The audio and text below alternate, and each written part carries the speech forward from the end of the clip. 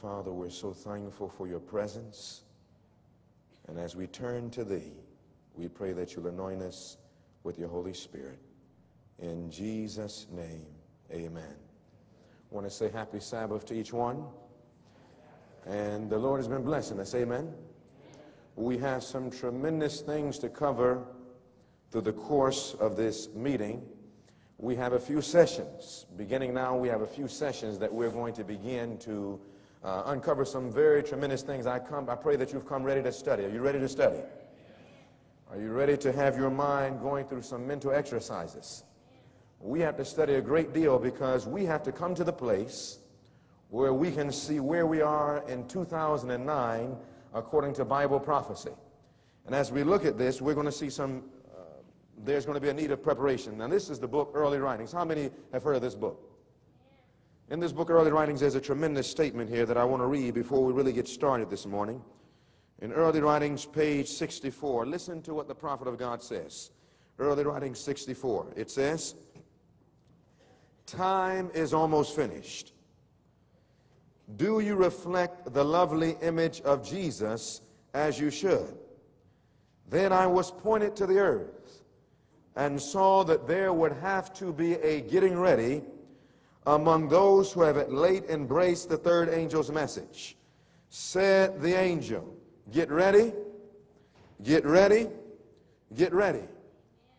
You will have to die a greater death to the world than you've ever died." You know that right now there are many that are alive to the world. You can never be ready to meet Jesus while we're so attracted to the world like we are today.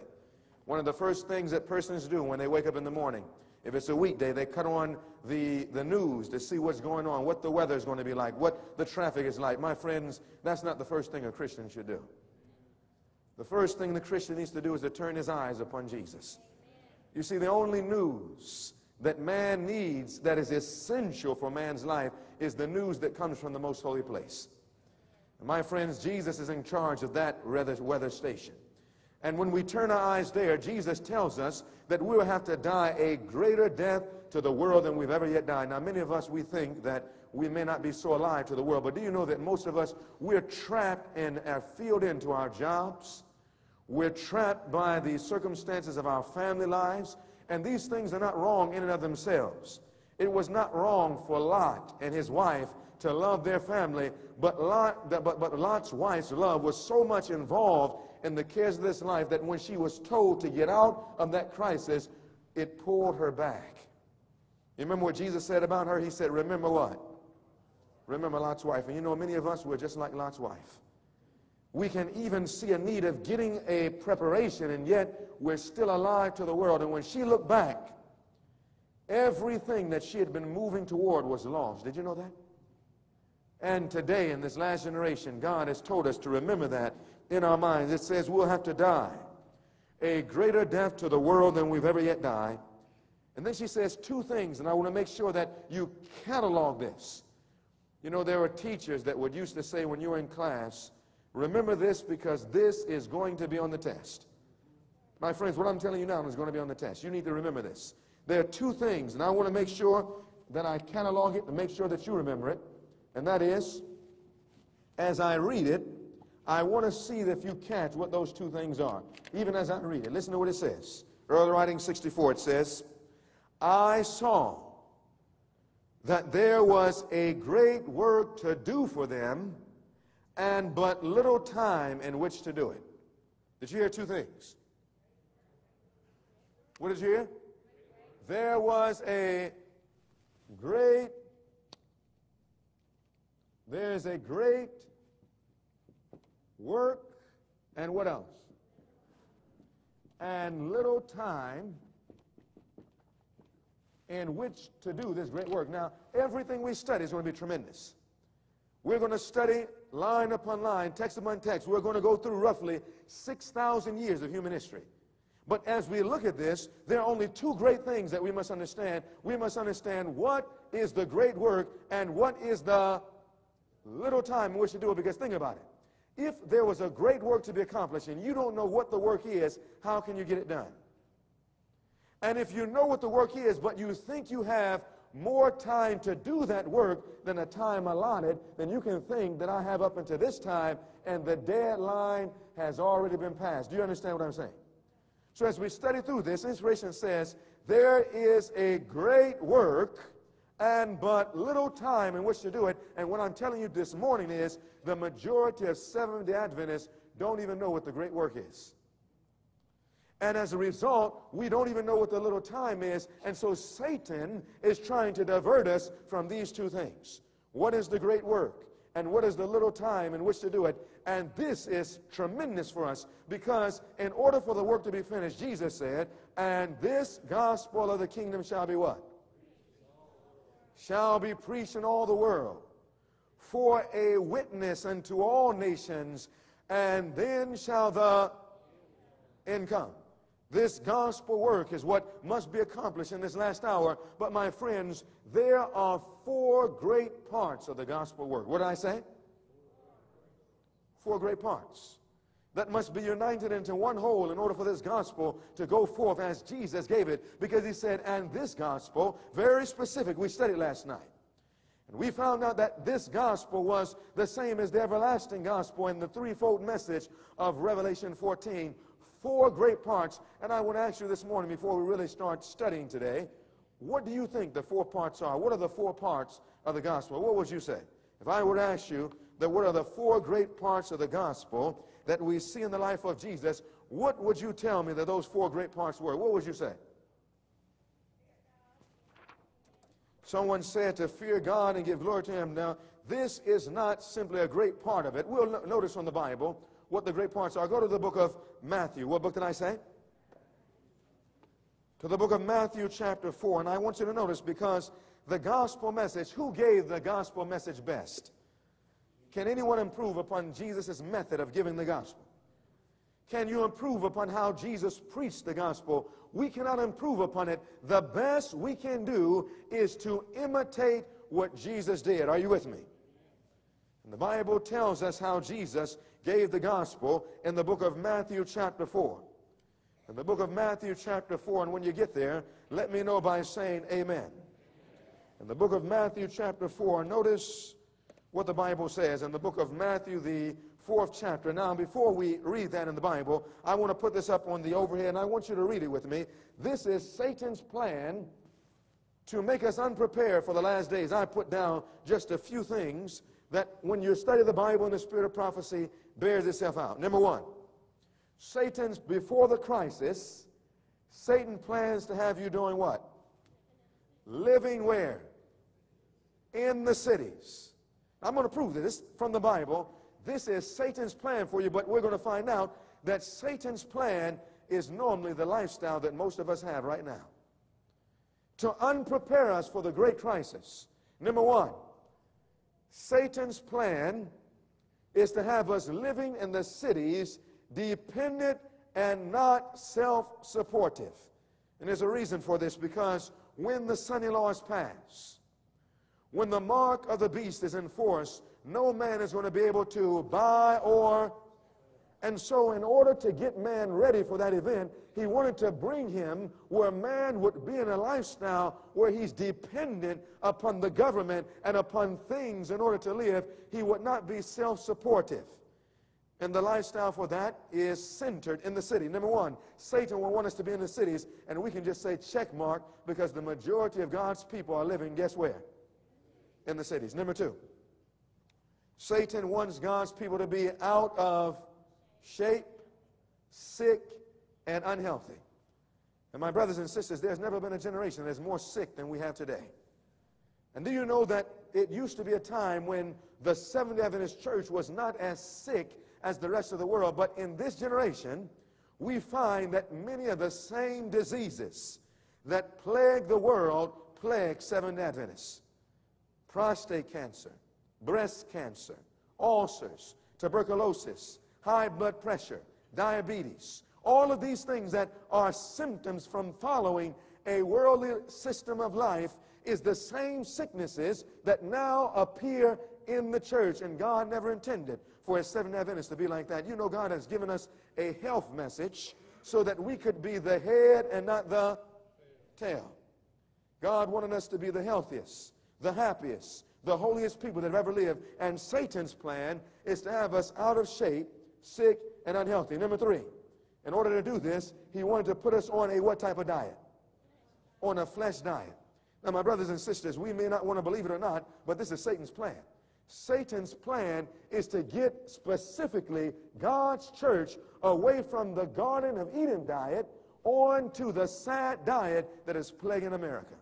On to a diet that is composed of flesh, animals, and animal products, and he knows that by doing this, he can destroy man's mind.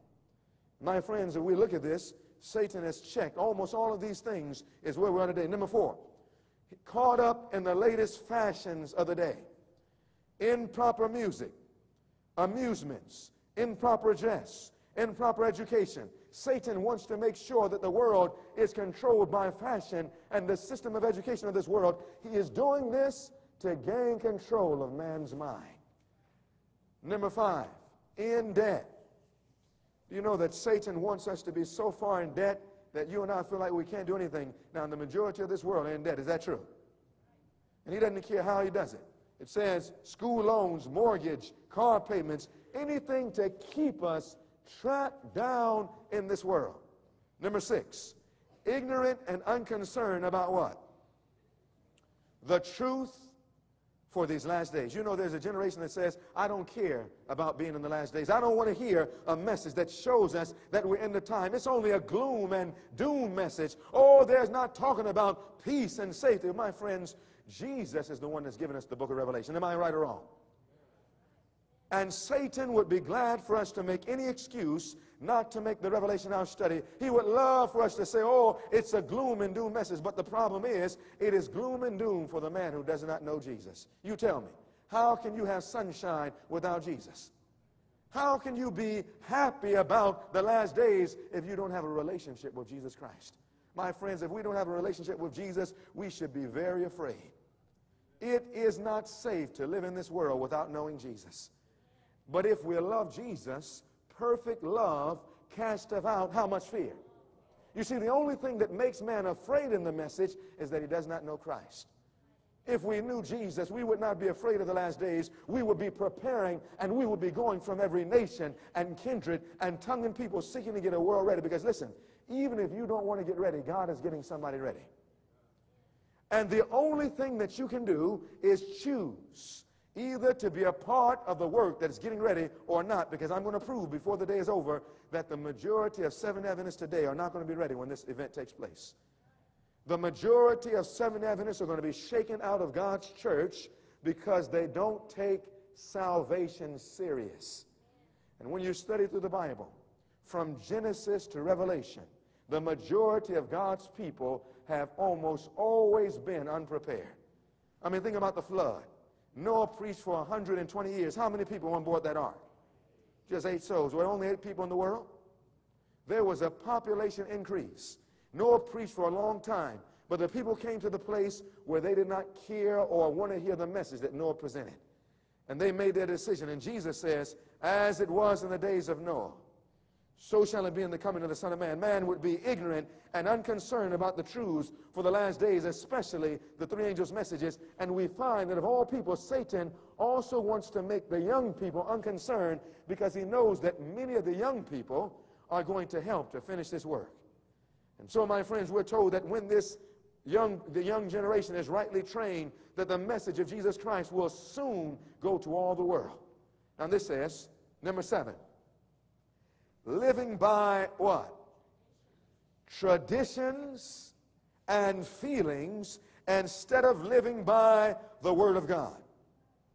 You see, when we live by feeling, we say, well, I don't feel like doing that. Or we've always done things that way. But tell me something. What you feel is not true. Is that right?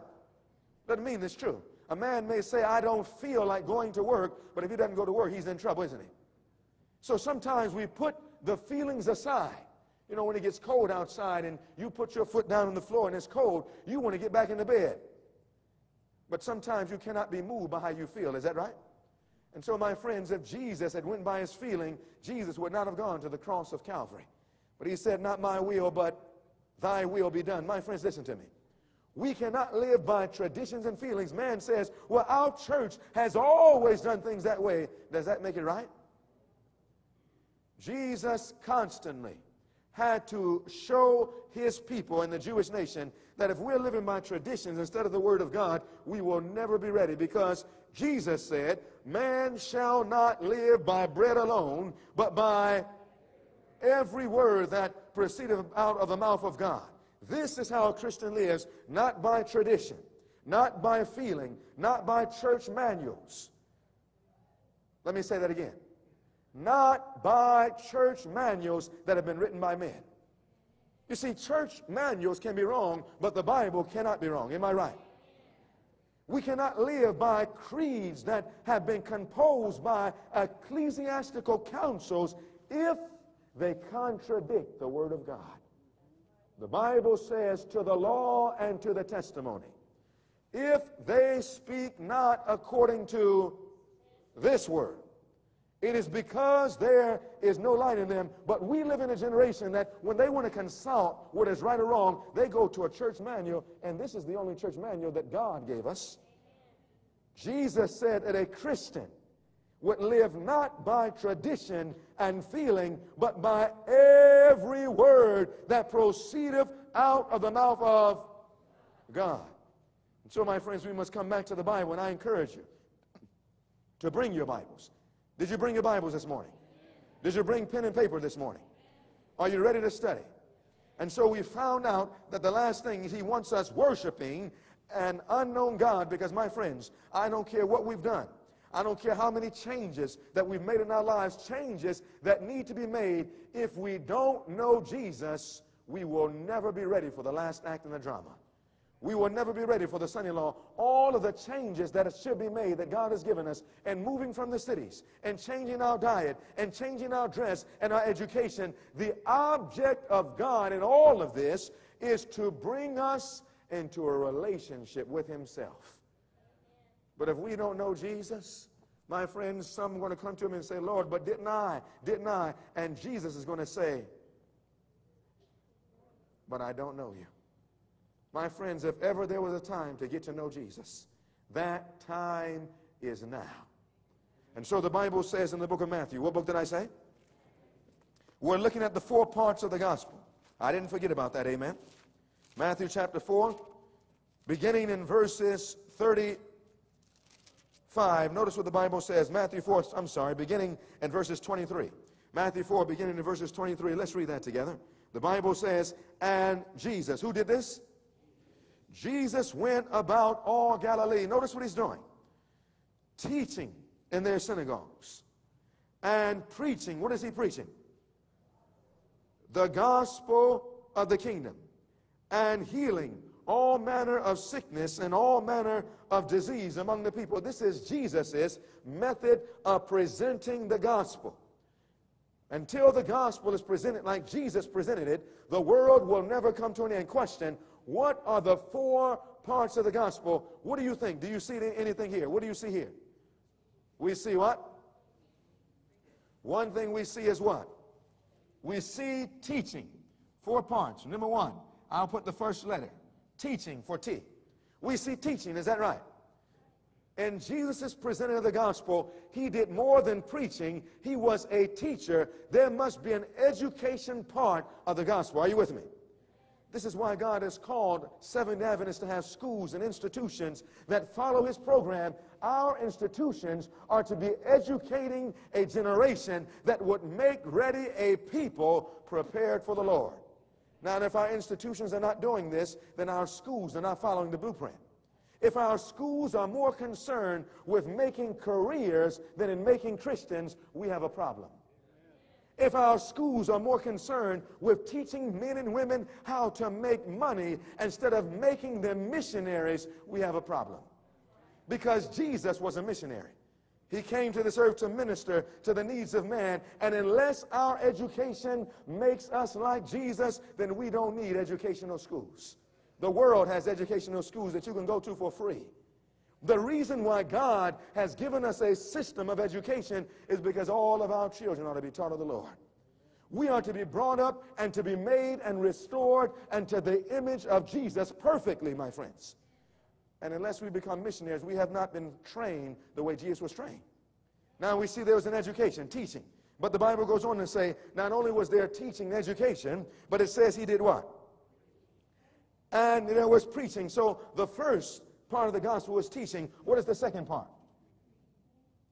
So more than just having schools, there is to be preaching. There is to be an evangelistic ministerial thrust of the message. If all we can do is concerned with just filling minds instead of bringing men and women into an evangelistic soul-winning work, there's a problem. Jesus was not only a teacher, he was also a preacher. So we need teaching and preaching that deals with the ministerial phase of God's gospel work. And all of these are a part of the gospel. And if all of these parts are not blended, we don't have the gospel that Jesus was talking about. Are you with me? But not only was he preaching, the Bible says he was also doing what? He was doing what?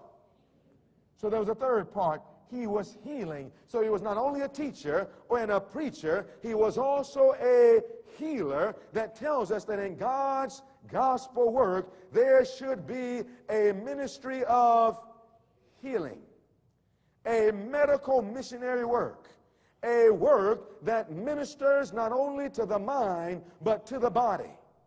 You see, when you look at man, the gospel is to reach the whole of man, and man is physical and mental and spiritual, and so the gospel must have a teaching part and an educational part and a medical ministry part. But today, many have lost sight of the medical missionary work. They've lost sight of the healing phase, but there should not be one or the other. We should not have preachers or teachers or healers or educators. We need to have how many of them? All of them blended unto one work. Are you with me? But sometimes this is all that men knows. They say there's only 3 parts, but do you know there's a 4th part of the gospel? Go in the Bible to the book of Mark. What book did I say? To the book of Mark chapter 1. Notice the 4th part of the gospel. We're told that unless these are all blended together, the work will never come to an end. Mark chapter 1, and when you get there, let me know by saying amen. Jesus was a teacher. He was a preacher. He was a healer. This is the way he gave his gospel message. And in the last days, when we give the 3 angels messages, we must do the same thing that Jesus did. Now, the Bible says in the book of Mark chapter 1, there's a 4th and final phase of the gospel. The Bible says, beginning in verse 45, notice what it says. Jesus had just healed a leper. The leper was excited about the ministry of healing and teaching and preaching. And in verse 44, the Bible says, let's read that together. The Bible says, and saith unto him, see thou what? Say nothing to any man, but go thy way, and show thyself to the priest, and offer for thy cleansing those things which Moses commanded for a testimony unto them. Now notice what happens in verse 45. The Bible says, but when he went out and began to do what? He began to do what? He began to publish it much, and to blaze abroad the matter, insomuch that Jesus could no more enter where? Into the city, but was without in desert places, and they came to him from every quarter. There was something that caused the gospel of Jesus to become so blazed that Jesus cannot even openly enter the city. It got the attention of the masses. What was it? Verse 45 says, he went out and began to do what? And began to publish. So the 4th phase is the publishing side of the meaning. This is why we have publishing houses. This is why we have literature. Now, the first part of publish, what are the first 4 letters? What are the first 4 letters of publish? P-U-B, what else? What is the first 4 letters of public? You see, the work of publishing is to get the gospel before the public. Are you with me? And publishing includes every form of media that can get the gospel into the public mind.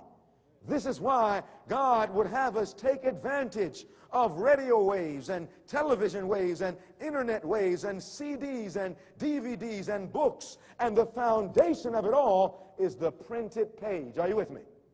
Now, everything we need to use while we have it. But I'm going to tell you, there's going to come a time when our use of the internet is going to go down. There's going to come a time when our use of the DVD and the CDs are going to go down, and there's going to come a time that some people are not even going to have any type of power to use any of these things. But for the printed page, you don't need any type of power, praise God. For the printed page, all you have to do is open up the book. You know, you can be in the dark, and under the light of the sun, you can open up the printed page. What do you say?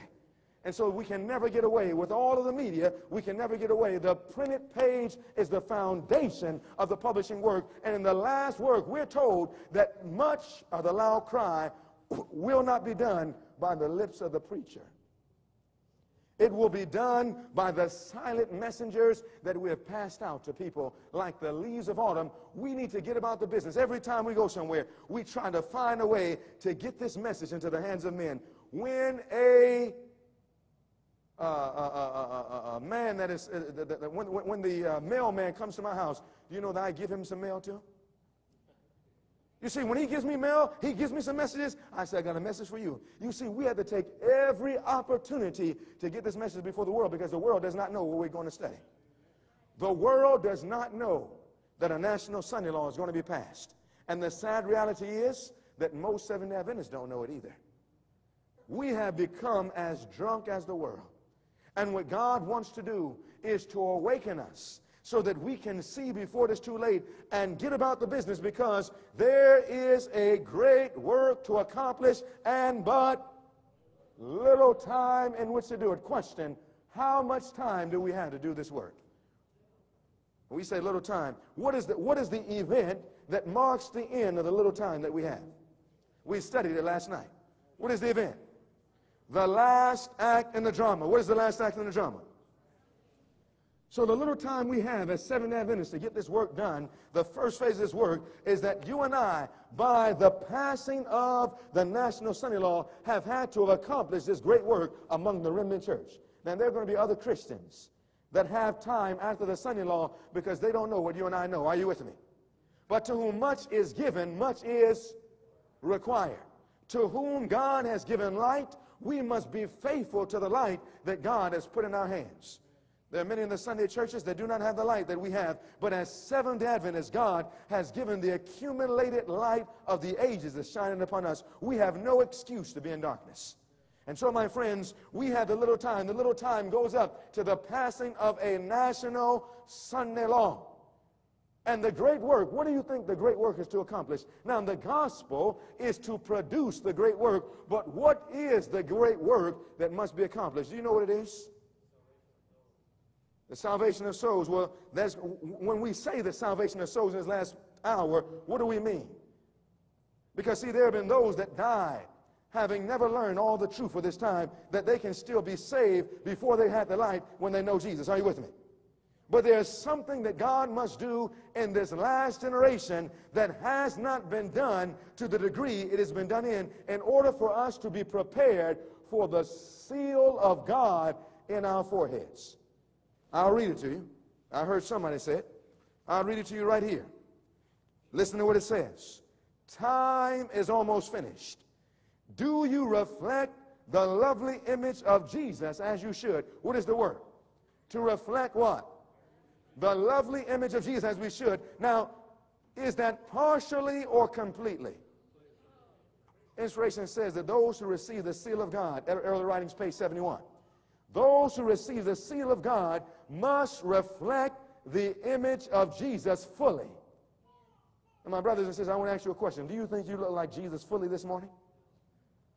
Do you think that you look just like Jesus? Now I'm going to ask you another question. What did Jesus look like? Go to 2 Peter. What book did I say? In the book of 2 Peter chapter 1. I'm sorry, 1 Peter. 1 Peter chapter 1. I want you to notice what the Bible says in 1 Peter chapter 2. 1 Peter 2. 1 Peter chapter 2. And when you get there, let me know by saying amen. 1 Peter chapter 2.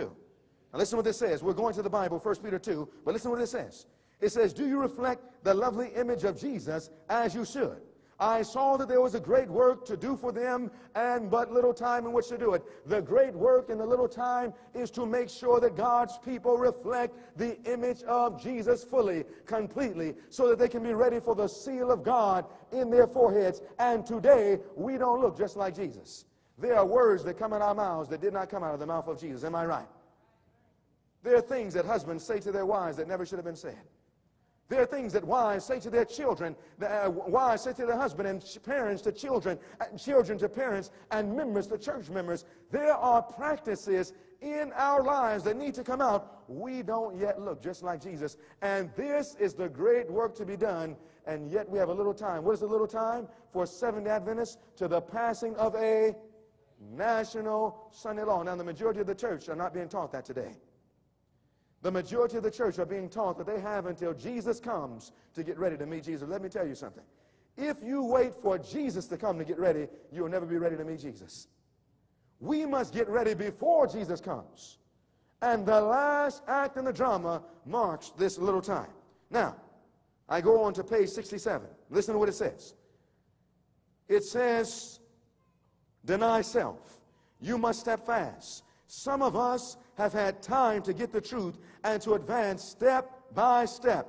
And every step we have taken has given us strength to take the next. In other words, there was a time when they were able to walk in the Advent church step by step and be able to get strength to take the next. But we're told that will not be forever. It says we must step fast. It says, and every step we have taken has given us strength to take the next. But now time is almost finished. Oh, my brother and sister, we're going to prove that today. It says time is almost finished, and what we have been years learning, what we've been what? What we've been learning for years. Years learning. It says we will have to learn in a few months. So what others have been learning for how long? For years. You and I in the last generation do not have the privilege of taking years to learn it. We have but a few months. Now, my brothers and sisters, when the prophet said that, I believe that you and I are living in those last few months right now today. And I believe we need to prove that from the Bible and the Spirit of prophecy. What do you say? And so, my brothers and sisters, it tells us, page 71, I saw that many were neglecting this work of preparation. I saw that many, how many? Many do not realize what they must be in order to live in the sight of the Lord without a high priest in the sanctuary through the time of trouble. Those who receive the seal of the living God and are protected in the time of trouble must reflect the image of Jesus fully. Now, my brothers and sisters, it said that many don't know what they must be in order to live through the time of trouble without what?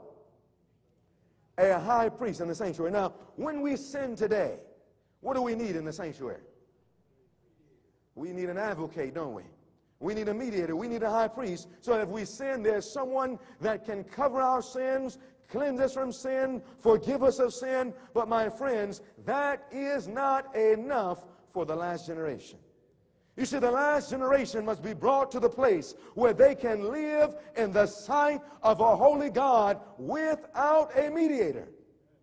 That means that they must have a different type of Christian experience. You see, the Christian experience that they need is to reflect the image of Jesus fully. Now, if we don't have a priest and we're going to be saved, what type of experience must we have?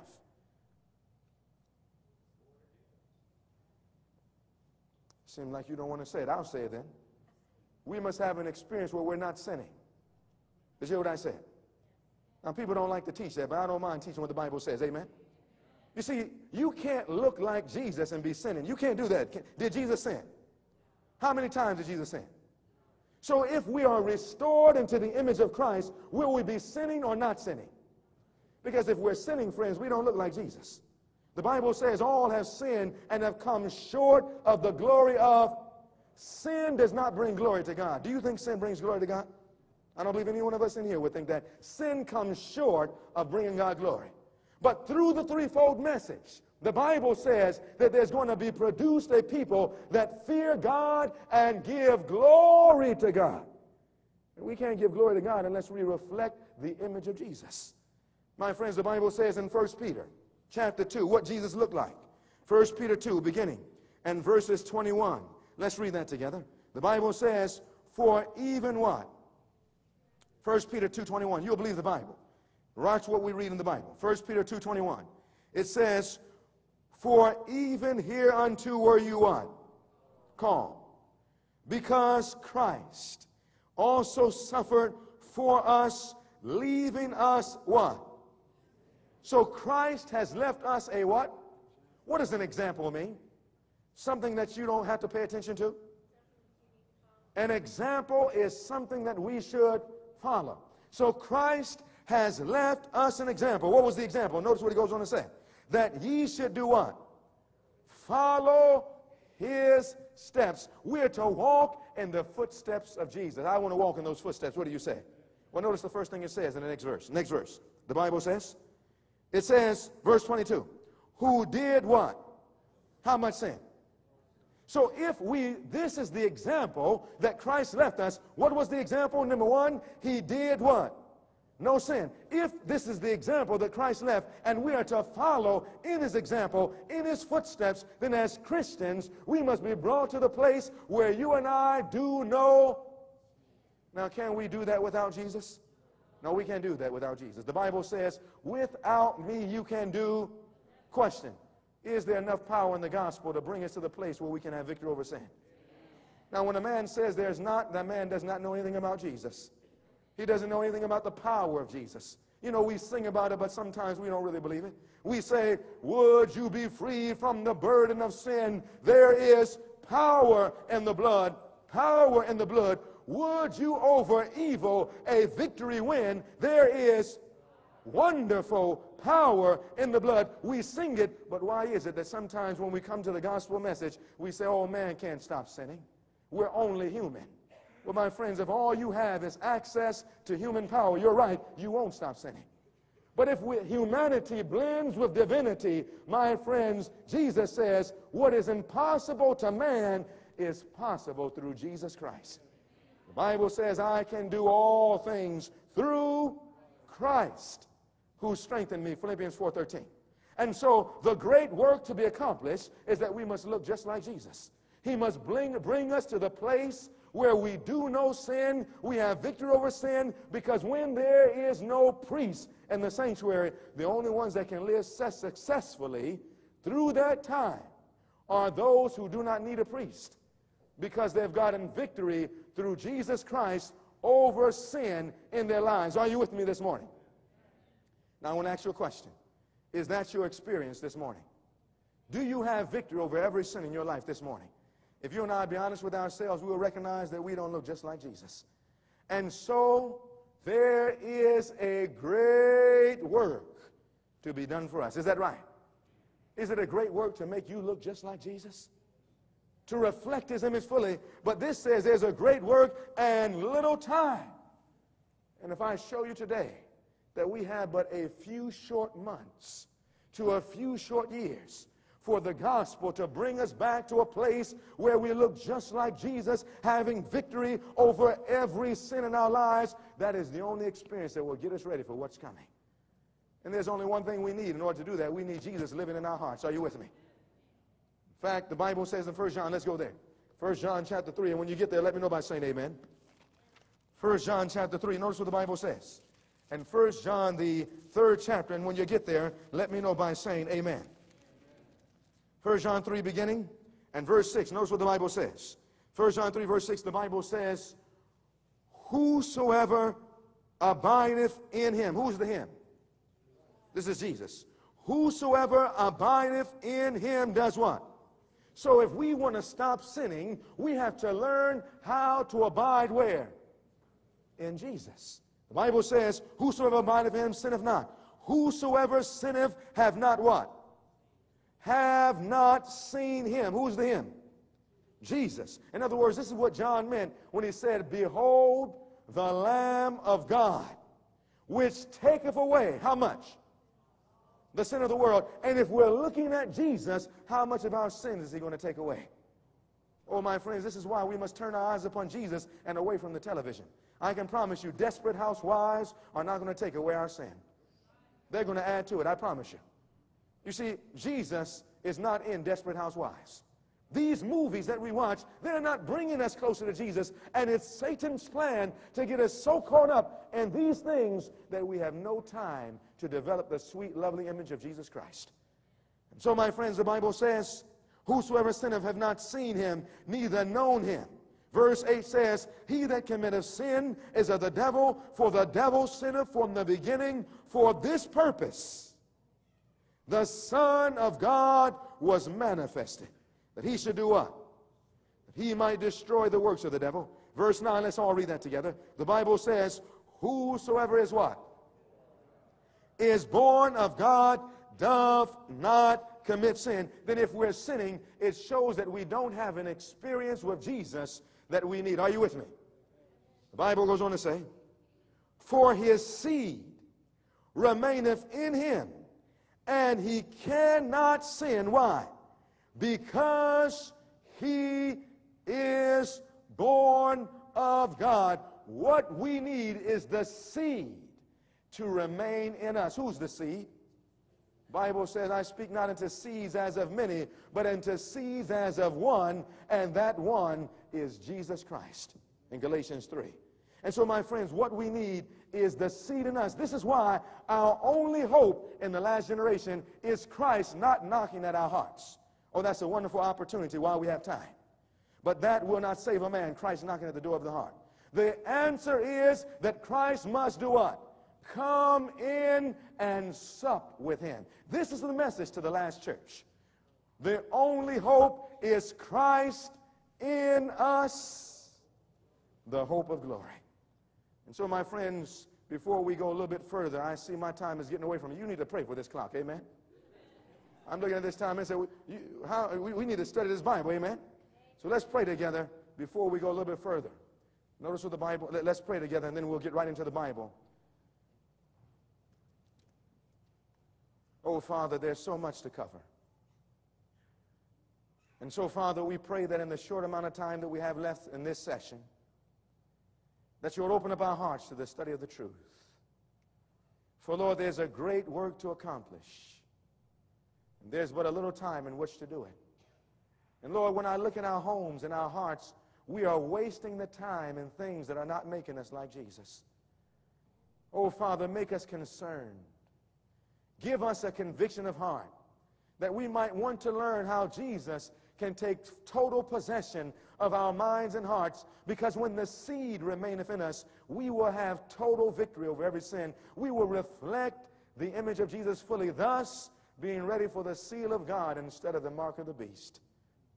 And, oh, Father, we have but just a little time to do it. Show us the great urgency of the few months that we're living in, that we might make haste to redeem the time, that we might be ready to meet Jesus. Now, abide with us in these few moments and remove every distraction. And we ask this in the worthy name of Jesus Christ. In Jesus' name, amen. Amen. If you'll take your Bibles, we want to go to the book of Matthew. What book did I say? To the book of Matthew, chapter 24. The book of Matthew, chapter 24, we want to notice what the Bible says.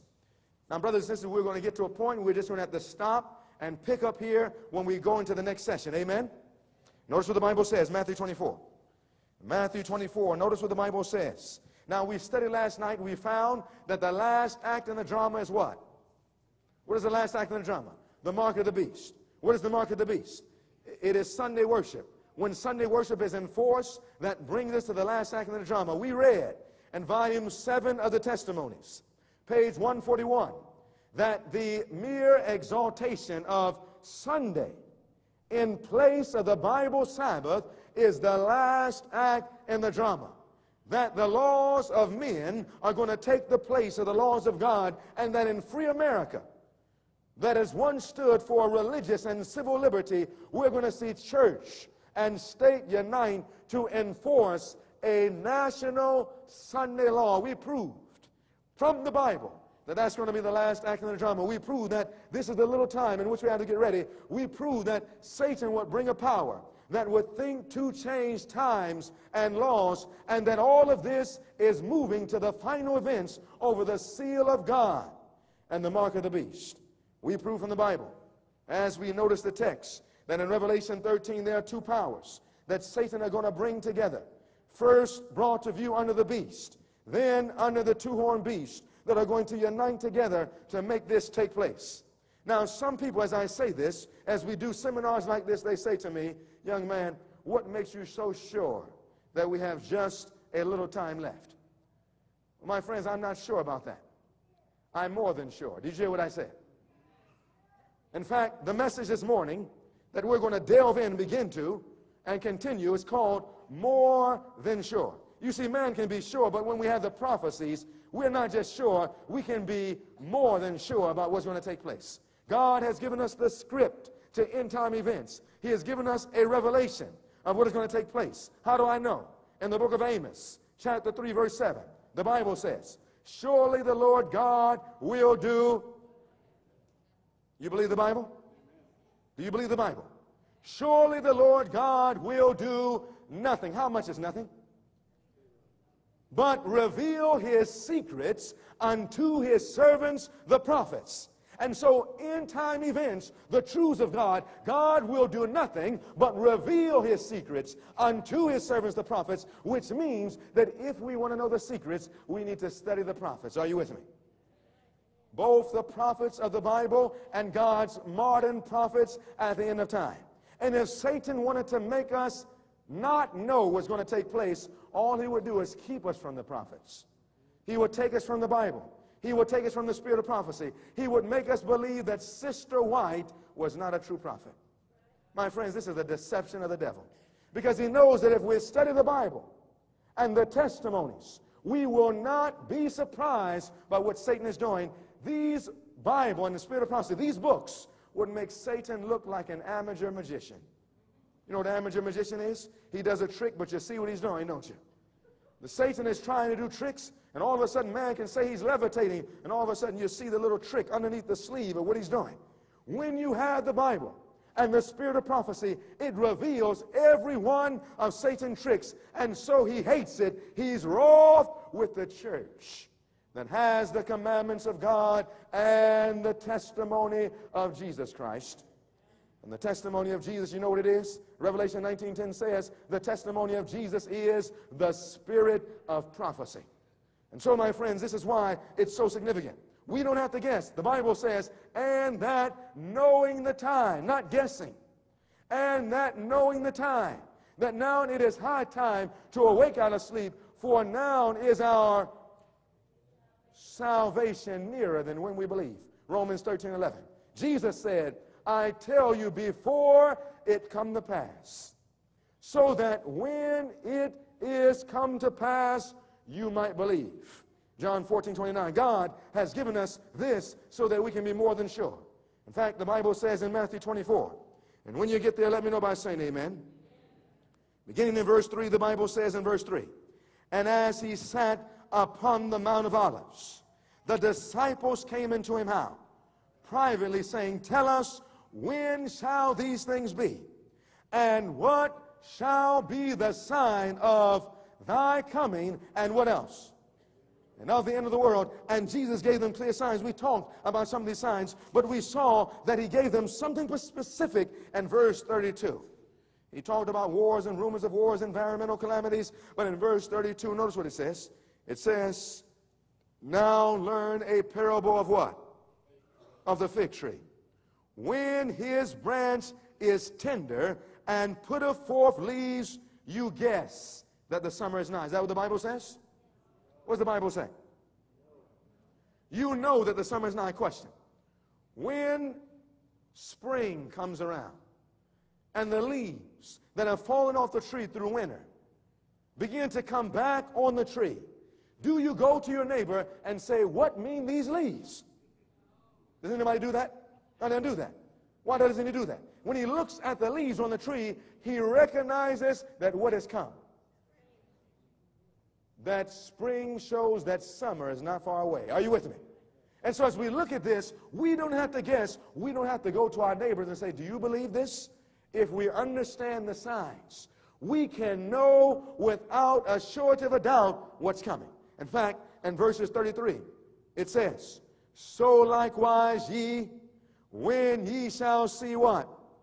All these things, don't guess about it, but know that it is near. How near? Even at the doors. Oh, I wish we had time. I wish we had a whole week just to study this. I wish we had time just to stop right there, because sometimes we read that and we don't understand what that means. What does it mean for Jesus to be even at the doors? Because, my friends, in 2008, if you understand this, we got to the door. Something happened prophetically that moved us where we're even at the door. And Jesus says that when we get to that place, verily I say unto you, verse 34, verily I say unto you, that this generation shall what? Shall not pass until all these things be fulfilled. And my friends, I promise you upon the authority of the Word of God, we are that generation.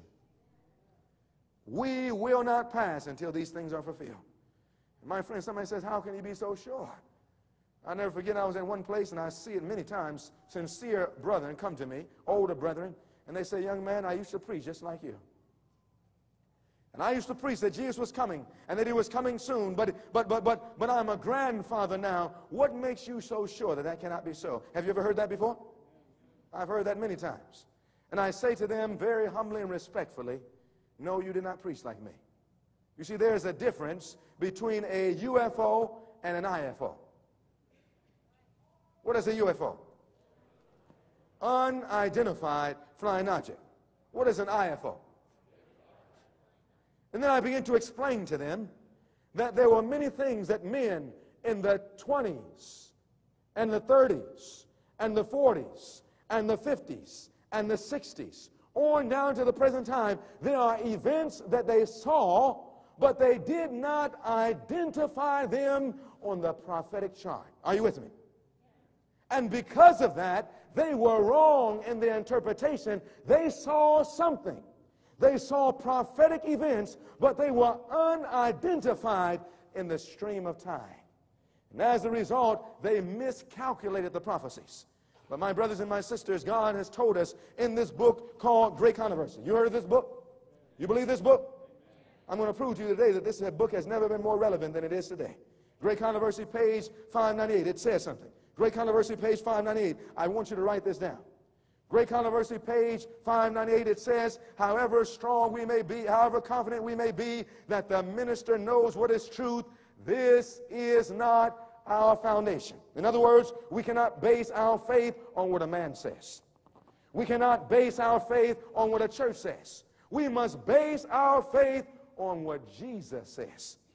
The Bible says we must study for ourselves, and this is why I told you, every meeting, bring your Bibles. Bring pen and papers so that you can see for yourself and know for yourself, because you are going to have to leave from this place and begin teaching your family and friends. Everywhere I go, do you know that as a result of these meetings, my own family has been revived and reformed as they study these truths. My own father called me and told me he's been studying the books we've written and the messages we've given, and he says, I believe it with all my heart. Jesus is coming. My friends, it's time to reach those who are nearest and dearest. Now, everybody's not going to listen. That's all right. Everybody didn't get on board that ark, but we must do everything we can to warn as many as can so that we can get ready. What do you say? This is why I'm here this morning. You may never hear a series of messages like this again in your life, but we're going to study from the Bible so that you can understand what the Bible says. We have a great work and little time in which to do it, and our faith must be based not on what a man says, but on the Word of God. It says, Great Controversy, 598, it says, we have a chart. A what? A chart pointing out every waymark. How many? Pointing out every waymark on the heavenward journey, and it says we ought not to guess at anything. Now, my brothers and sisters, when we talk about prophetic events, we should not be guessing. Jesus said, we may know that his coming is near. Paul said, and that knowing the time. Amos said, and surely, certainly, we can know these things. We don't have to guess at anything. And so there's a prophetic chart. And I'm going to show you today, that the Sunday law could not have been passed based on the events until after 1990. Did you hear what I said? What did I say? The Sunday law could not have been enforced until after 1990. Now, my brothers and sisters, it's going to take some study in the Bible to believe that. Is that right? We're going to have to study this Bible to understand it. We're going to have to see what in the Bible shows us in the order of events that the Sunday law could not have been passed until the year 1990. We're going to prove that. Now, my brothers and my sisters, Jesus said that he's given us some things that we can know, and then he says, this generation will not pass until all these things be fulfilled. And somebody says, well, I thought no man can know the day nor the hour. And that's true. No man can know the day nor the hour until a certain time. Will there ever be a time when men know the day and hour of the coming of Christ? If you believe that, raise your hand. Let me see your hands if you believe that. Now, if you believe that no man will ever know the day and the hour until Jesus comes, let me see your hands if you believe that. I see your hands. Now, that wasn't everybody in the church, so I asked a third question. If you don't know, just raise your hand. That's all right. It's time to read and study right now today. Amen? Now, my friends, I would go through the time, but we don't have time to go through all the texts that explains from the Bible that there will be a time when God makes known the day and the hour at the seventh plague. God is going to make known the day and hour of his coming before Jesus comes. In fact, in this little book called Great Controversy, page 640, it says, just before Jesus comes, sometime before he comes, when God's people are delivered, Great Controversy 640 through 642, it says, the voice of God is heard from heaven, declaring the day and hour of Jesus' coming, and delivering the everlasting covenant to his people. Like peals of loudest thunder, his words roll through the earth, and the wicked, they hear, and all they hear is the sound of thunder. But the righteous hear the day and hour of the coming of Christ. They understand it to be the voice of God. Are you with me? Now, my brothers and sisters, that tells us that man's understanding of Matthew 24 is faulty. Because many people think, oh, we'll never know the day and the hour until Jesus comes. But that meant, we don't have time to study that, so I won't introduce that. But we don't have time to study that. But the point is, no man will know the day and the hour until after the close of probation. But before the close of probation, the Bible says, we may know that his coming is near, according to Matthew 24, verse 32 and 33. Now, my question would be, how near? Does that make sense? Is that a good question? We know that we have a limit before the close of probation. Before the close of probation, we cannot know the day nor the hour, but we can know that it is near. And the question is, how near Jesus? I think it's a good question if he says we must know it's near. Now, my brothers and my sisters, I don't want to hear the answer of a man. Man is often wrong. Is that true? But God is never wrong. The wonderful number, he that knows the end from the beginning, he knows, and he's told us that we may know it's near. How near? He said in the next verse of Matthew 24 and verse 34, after saying his coming is near, he tells us how near by linking the question with the word verily. You know, verily means I'm going to explain something deeper. So he says, verily. You remember that Nicodemus came to Jesus and said, how can a man be born again? Jesus told him to be born again. And Jesus said, verily. Was he talking about something different, or was he giving a deeper explanation of what he already said? Verily. So Jesus said, you may know that his coming is near. How near? Verse 34, verily I say unto you, that this generation shall not pass until how much? All these things be fulfilled. Now, that means that this is a generation that's going to be alive to see Jesus. That is not the first generation. We call that the last generation. That is not the beginning generation. We call that the final generation. While we cannot know the day and the hour before the close of probation, we can know the final generation that will be alive to see the Sunday law and to meet Jesus. And my friends, we are in that generation today. We're in it today. And there are signs that we must be able to see. Jesus says, when you see all these things. So we need to know, what was Jesus talking about? What did he see? What were these events that if we see them, we can know when his coming is near, and that when we see them, we can know that this generation would not pass until all these things be fulfilled. What has God given us to have the ability to know that time? Go to the book of 1 Thessalonians. What did I say? 1 Thessalonians. In 1 Thessalonians chapter 5, notice what the Bible says in 1 Thessalonians chapter 5. And when you get there, let me know by saying amen. Because, brothers and sisters, we need to answer this question. On the front cover of the Time magazine just a few months ago, you know what was asked on that front cover? You know whose face that is? You know whose face this is? This is the Pope, the present Pope, Benedict XVI, a few months ago. And the question was asked, what? Why the Pope, what? Loves America. Do you think the Pope loves America? Oh, yes, he loves America. Yes, he does. Yes, he does.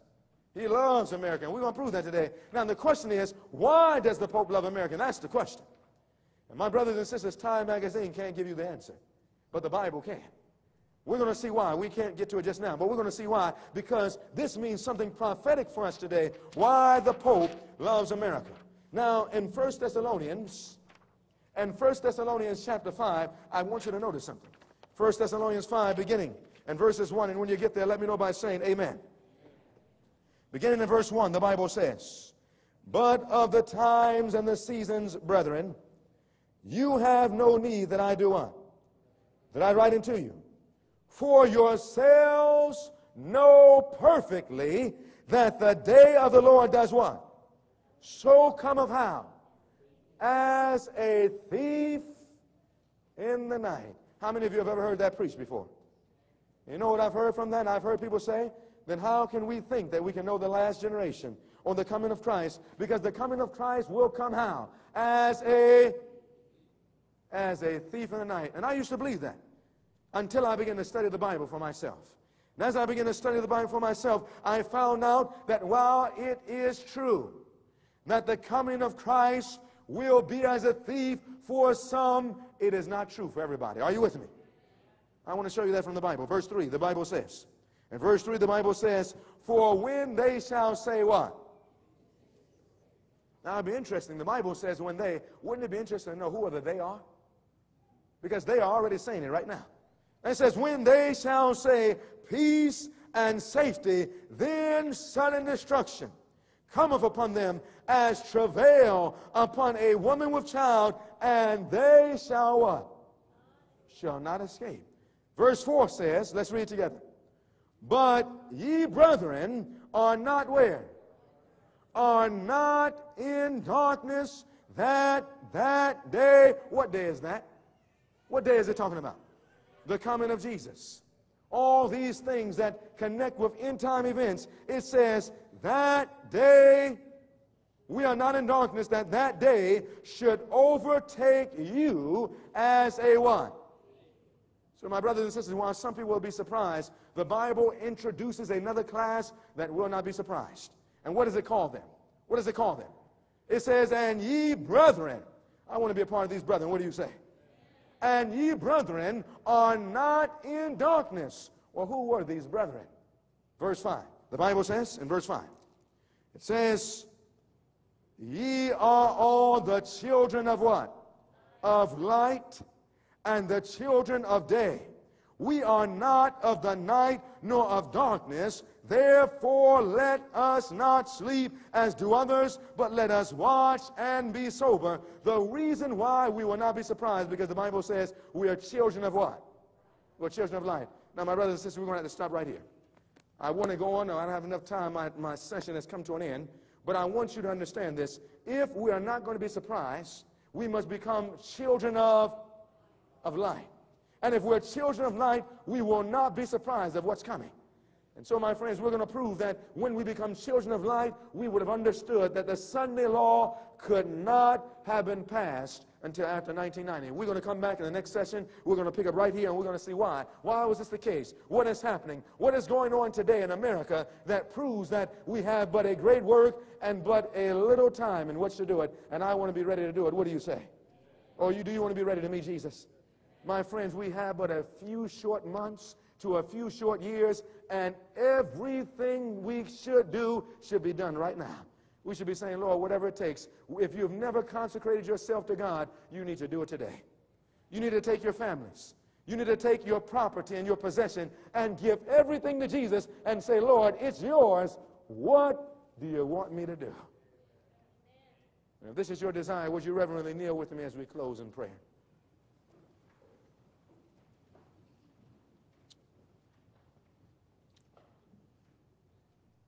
Oh, Father in heaven, we've just laid a foundation. There's much to cover.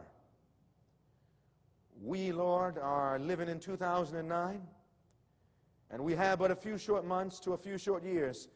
And Father, you've told us not to guess about these things. You have told us that we can know these things. You've said that if we study the prophets, that you will reveal to us what is going to be in this closing work, that you will do nothing but reveal your secrets to your servants, the prophets, and that if we're children of light, we don't have to be surprised. And oh, Father, I pray that you would open up our minds to the light of heaven, that as we study to see the little time that we have left, that it may put an urgency in our hearts, that we might focus on the great work that needs to be accomplished. Because, Lord, unless we look just like Jesus, we'll never be ready. Unless we know Jesus for ourselves, we'll never be ready for the last act in the drama. And when Sunday comes, with the passing of a national Sunday law, many Seventh-day Adventists, old and young, will wake up and want to get things right, but it's going to be too late. And when I look at the teenagers, and as I look at the children, Lord, that are just playing games with God, I pray, Lord, that you would awaken them because they have a great work to do. That as an army of youth rightly trained, that both youth and adults and whole families will give themselves over to the work that was done by John the Baptist, that we might make ready a people prepared for the Lord. Lord, we want to be ready to meet you. And so we ask that you would come into our hearts this morning. In Jesus' name, amen.